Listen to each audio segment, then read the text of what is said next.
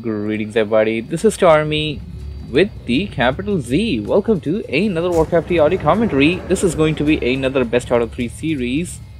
So this is going to be 120 who is spawning as the red undead. On the top left, he will be going up against a player known as Pingge or Pingge. I'm not exactly sure how do you pronounce the name. So this orc player is spawning at the bottom right on Terenas stand. It's going to be orc versus undead on Terenas stand, and let's see how this game comes out to be. We're just gonna fast forward this to the point when the heroes are out. The undead player seems to be going for DK first, and just gonna slow it down just a bit right here. This is Terenas stand, and not sure exactly as to whether the players would prefer to go for the creeping or may just want to go for the rushing. We're just gonna change this to the standard speed now. And the player going for the creeping, and he actually used his death coil over the creep. That's actually a new one. I'm not exactly sure whether that is the most efficient use of it. Well, if you were using it over an orange camp, I mean, I would say yeah, definitely go for it, but I don't know, I'm not sure about a green camp. Another player seems to be going for, well, like, at least I heard a few goals coming in. I thought that maybe he's going for a ghoul build order, but no, he's not. Needs to be really careful at this point not to kill off any of those things using that.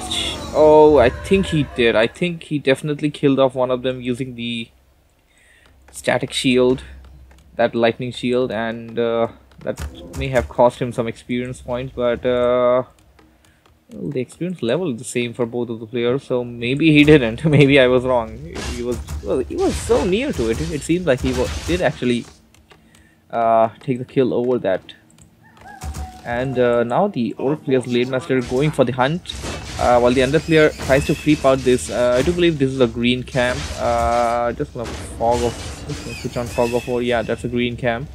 And Blade Master is nearby. Here comes the grunt, and just gonna switch to the orc player. Blade Master is very nearby, healing himself a bit, and he's rather scouting right now and going for that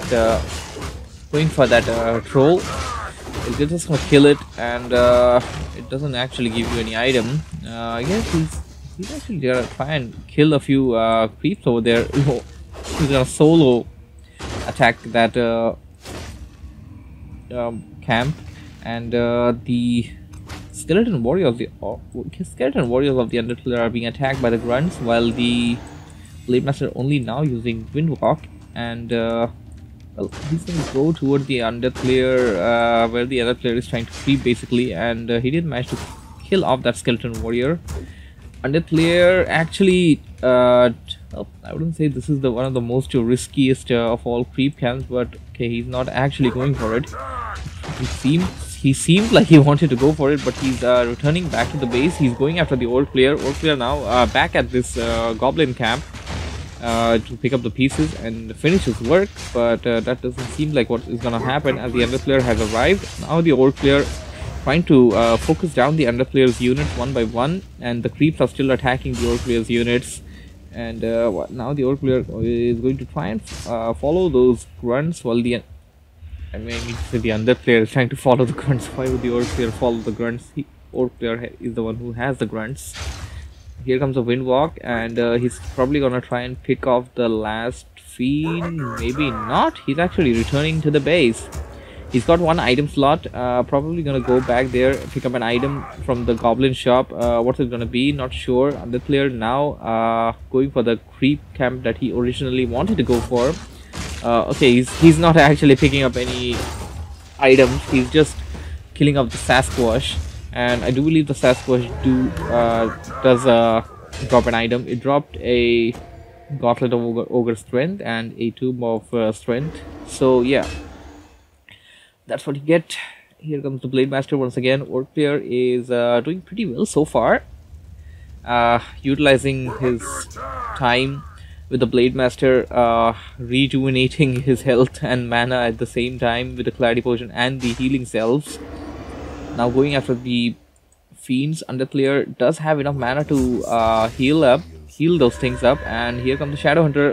The Dust of Appearance has been casted, but the Orc player's Blade Master was out of the range of it, and now the Undead player, well, he's actually taking the risk of trying to creep out a camp. He is pulling out the units towards the outer end, so that he could rather easily creep it out.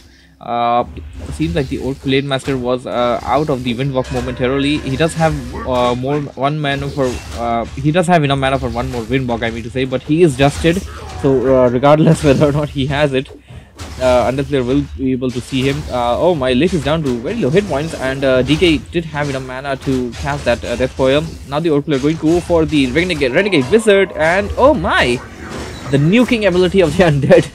It was too strong, and the Undead player managed to kill off the Blade Master. And the Blade Master, even if it had no mana for one more Windwalk, it was already revealed, and that was.